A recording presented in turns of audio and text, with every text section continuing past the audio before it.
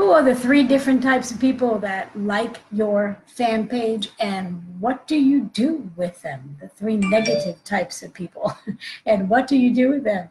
Hi, I'm Susan Kewen, the other half of Chuck and Susan Kewen, and I just want to take a couple of minutes to talk to you about um, creepers, trollers, and haters. Creepers are, as women, men do get creepers also, but women mostly will get the men that are looking for using our pages as a dating site, and sending very, very inappropriate messages and comments, and even more so inappropriate pictures. And those creepers, the best way to deal with them is you just block them. That's it. You don't want to. Do not respond. That is the worst thing to do, because you're accepting their bait. Don't even respond.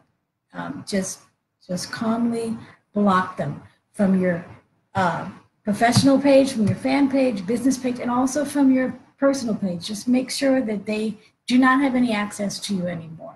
That's the best way to handle them.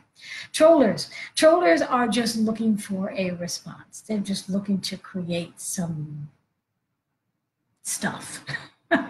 So they will leave you comments like, network marketing, that's a pyramid scam, and I can't believe you're doing this, and you just yada, yada, yada, yada, yada. And the best way to deal with trollers is to very politely and professionally answer them with information. If what they're putting out there, commenting on your site, is negative information, it's misinformation, not just negative information, but it's misinformation, then correct them very professionally. Just give them the facts. And what that does is it gives you the benefit of putting out more valuable information for your audience, because they're going to see those comments. They're going to see the comment of the troller, the very negative, nasty comment, and then they're going to see your response to that, and you're educating your audience that way.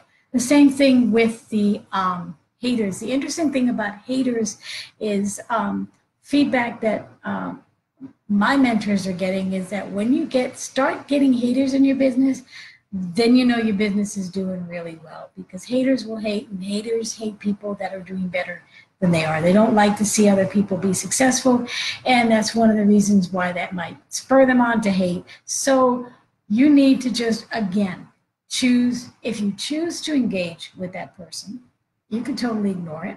You could just hide it.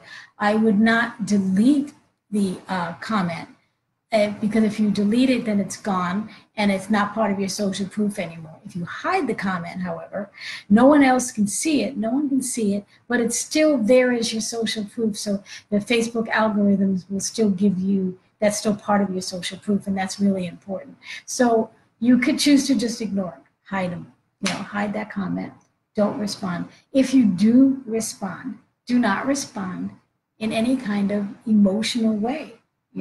Don't let your feelings be hurt. Don't get angry. Be intelligent about it.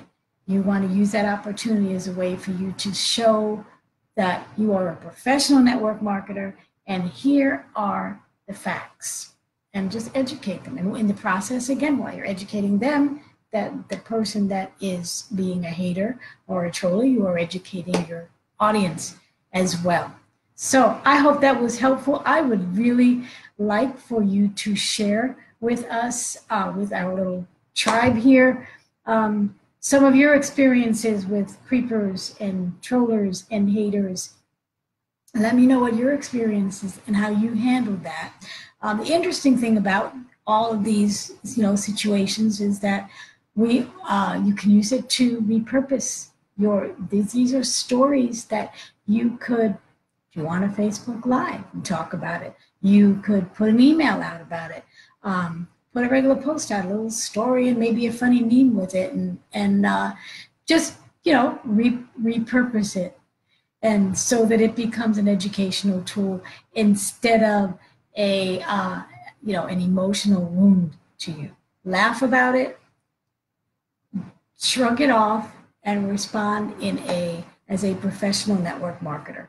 So that's it for today. We will see you tomorrow. I hope this was helpful. I'd love to hear what you think. And we will see you again tomorrow. You have a very blessed day. Bye-bye.